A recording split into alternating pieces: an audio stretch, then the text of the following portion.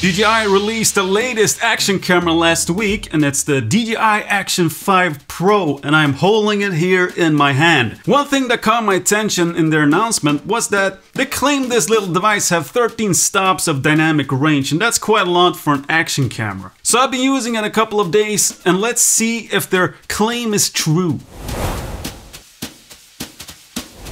For almost all of my videos here on YouTube in this place, I've been using the DJI Action 4, and I've been quite impressed with that little action camera just because it's so small and versatile and easy to use, and you get 10-bit 422 and you get a log profile also, so you can grade it properly in post-production. But if there's something I don't like about the DJI Action 4 is that the dynamic range is a little bit lacking. You can see that it struggles sometimes with keeping the shadows in range and clipping the highlights. So of course it's not a professional camera like the A7S III or the CVE1 where you get extreme dynamic range. So you can't expect too much from an action camera like the DJI Action 4. So that's why we're going to try and see how much more we can squeeze out of the highlights and shadows with the DJI Action 5 Pro. So first, when I took this action camera out of the box and just compared it straight away to the Action 4, I didn't really see any difference right there at the back of the screen between these two action cameras. And honestly, it looked like the DJI Action 4 could see much more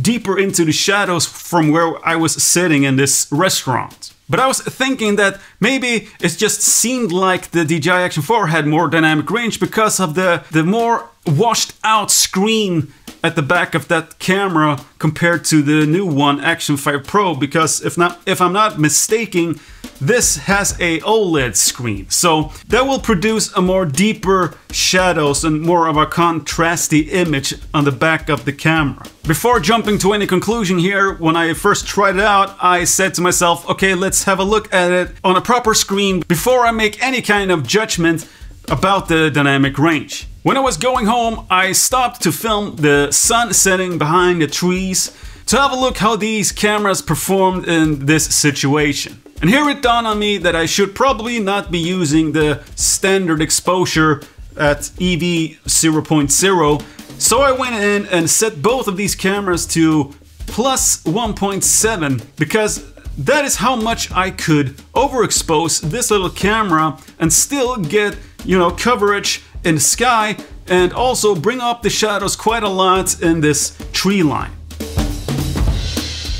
So after filming that sunset, I came home here and I went around and filmed straight out the window to give these two cameras a real challenge.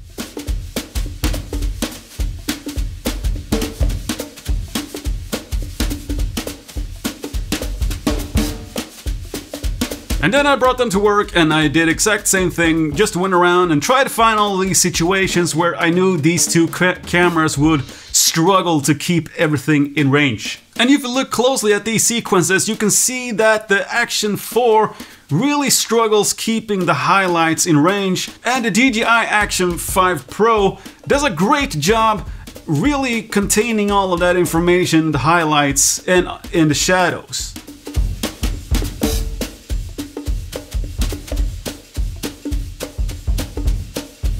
Let's do a test right here and right now. I'm going to switch out the DJI Action 4 for the Action 5 Pro, and let's see if we get a bump in the dynamic range here in my apartment. Okay, so now I switched to the DJI Action 5 Pro, and let's see if we get some upgrade in the dynamic range here. And it's hard to see right from the bat, but I'm gonna put myself in split view so you can really see if there's some upgrade to the image.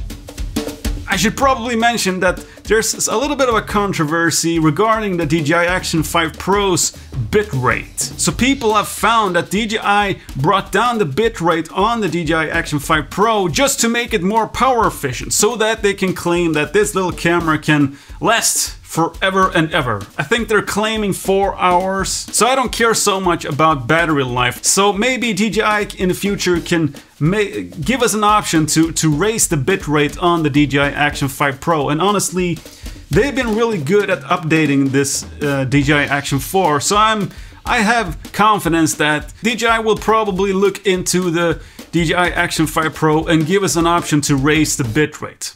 So will I upgrade to the DJI Action 5 Pro? I don't know yet. I don't know. Maybe. Spending all of that money just to get 13 stops of dynamic range? And I don't really need 2 action cameras. Or maybe I do. I don't know. So maybe I will sell the DJI Action 4 if I can't find another good use for this one. But what about you guys? Are you going to buy the DJI Action 5 Pro? Let me know in the comment section so we can talk about it. Okay guys, I hope this was helpful and I'll see you in the next one. Bye!